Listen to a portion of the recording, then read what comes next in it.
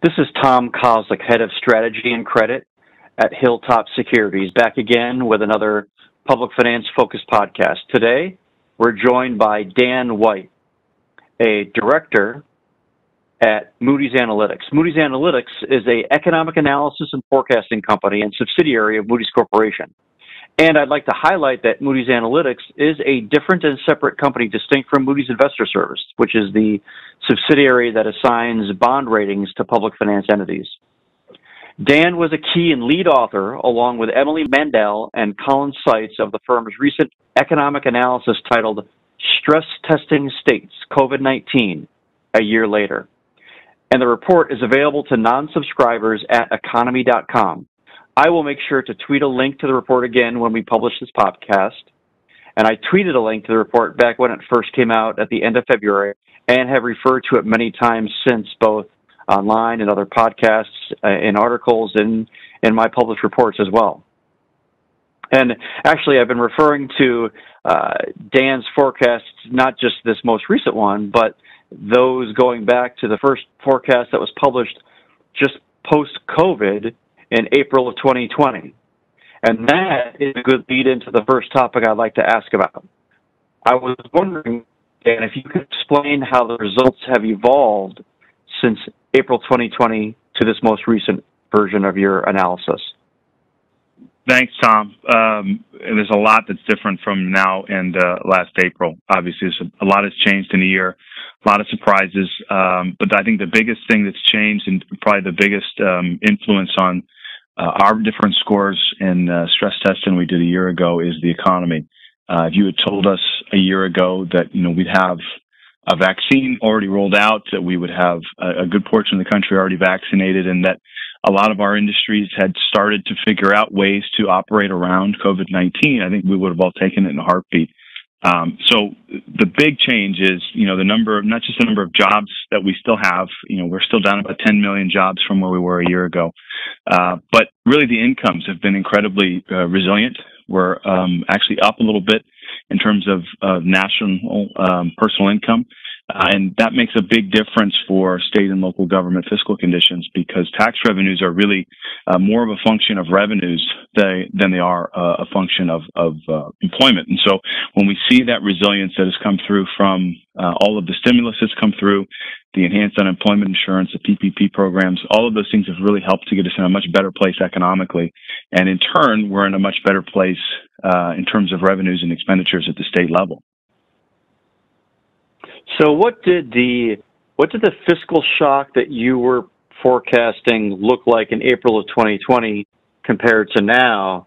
And then what did the amount of federal, how does the amount of federal aid then decrease or create that kind of net shortfall? And could you compare what it is that you were projecting and what you were seeing in April of 2020 compared to what you published, just about 4 weeks ago?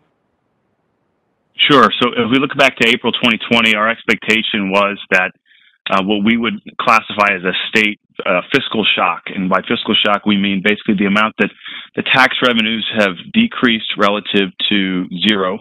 So just using an inflationary baseline. And then also the amount that public spending has increased, specifically Medicaid, above and beyond what we thought the baseline forecast was going to be. One of the things we found during the Great Recession was that increases in social services spending, especially mandatory social services spending, can be just as harmful to state budgets as a decrease in tax revenues. So we combine those two forces together to give a fiscal shock, or basically the amount of money that states would have to come up with through spending cuts or tax increases or plugging holes from reserves in order to kind of get through the next fiscal year. We offset that, and I should say, so in last April, we expected that hole to be about $250 billion worth of fiscal shock hitting states in fiscal years 2020, 2021, which we're currently in, and then fiscal 2022, which begins in July for most states. We netted that out against federal aid, which at the time, sources like CBO and a couple other very reputable outfits were estimating would be about $150 billion over the course of the pandemic.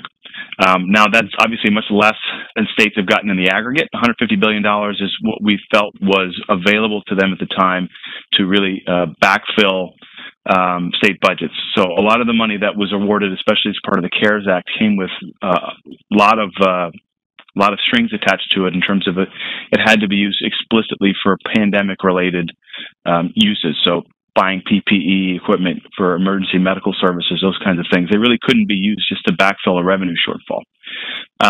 However, since that time, we've obviously seen a lot more federal aid come through.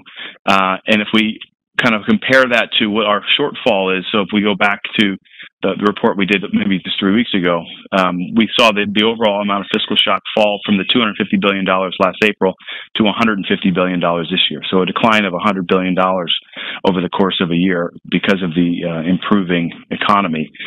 Net that out with a roughly an equal amount of federal aid to what we were expecting to see, and you see much smaller shortfalls, somewhere in the neighborhood of about $50 billion for states before even this recent round of stimulus was passed. Right. So the American Rescue Plan Act of 2021 is sending about $220 billion of direct relief to states. Do you think that that's an effective fiscal policy strategy to help states that have been negatively impacted from COVID and from the waves of shutdowns? Well, it's definitely enough. And as a matter of fact, we'd probably say it was probably too much in terms of just getting states back on their feet, avoiding tax increases, avoiding spending cuts.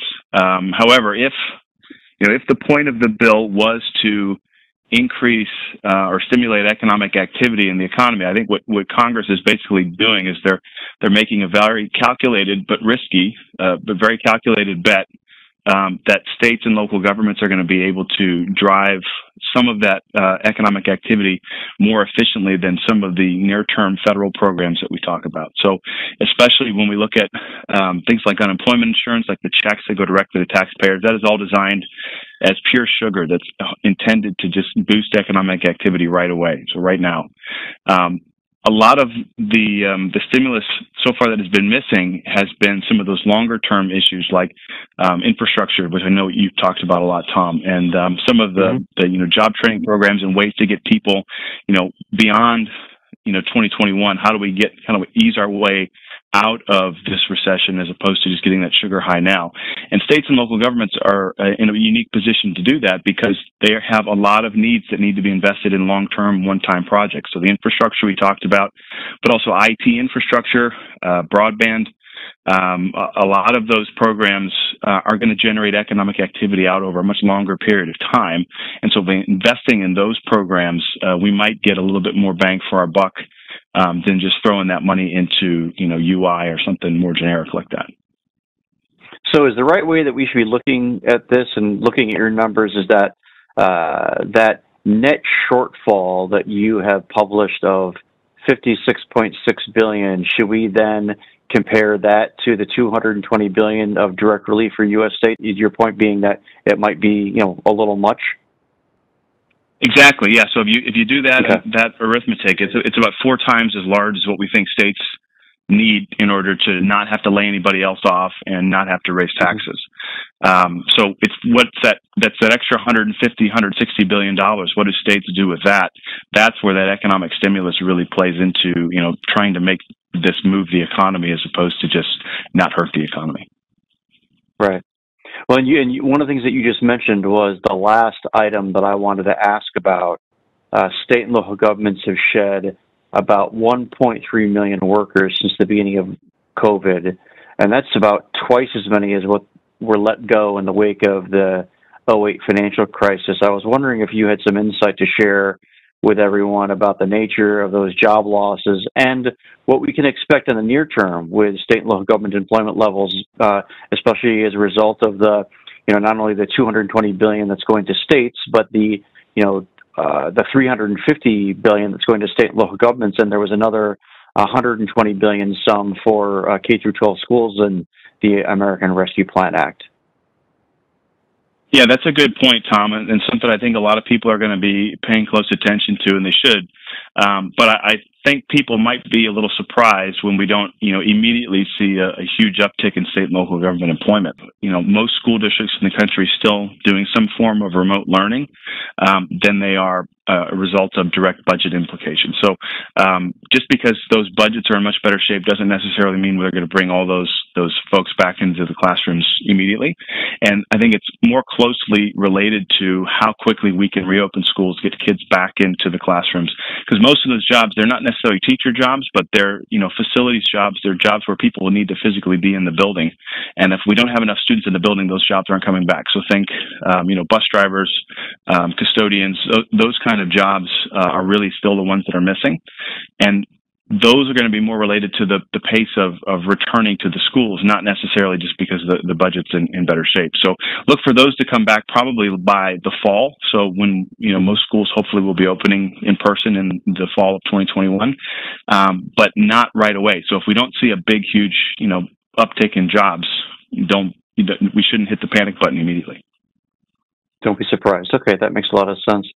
Well, thank you very much for shedding some light on this analysis. One of the last things I wanted to ask is, are you going to be updating these numbers in the near term, or is this is this what it is? Is this the last that we can expect? What is the future of the state revenue forecasting and stress testing that you're going to be doing? Well, normally this is a report that we do once a year. And, Colin and Emily on our team are going to be very happy to hear that this is something we're not going to do quite as frequently as we've done over the last year. We've been updating it every other month, more or less, since last April. Now that the new ARP money's there, it's less pressing, but what we'll certainly do is when we get to the fall and we've got, full year fiscal 2021 numbers for all the states, we'll update this to get a better idea of exactly, how we did, how our forecasts worked out, and kind of what the potential budget shortfalls could be going forward, if there are any, once we get a better sense of not only the 2021 budgets, but also how that ARP money is being distributed across the states. Okay, thanks very much. This is Tom Kozlik from Hilltop Securities. I want to thank Dan White from Moody's Analytics for taking the time to go over his most recent stress testing analysis. And I want to thank everybody who joined us today. And I look forward to talking with you again soon, Dan. I appreciate it. Thanks for taking the time today. Oh, it's my pleasure, Tom. Anytime.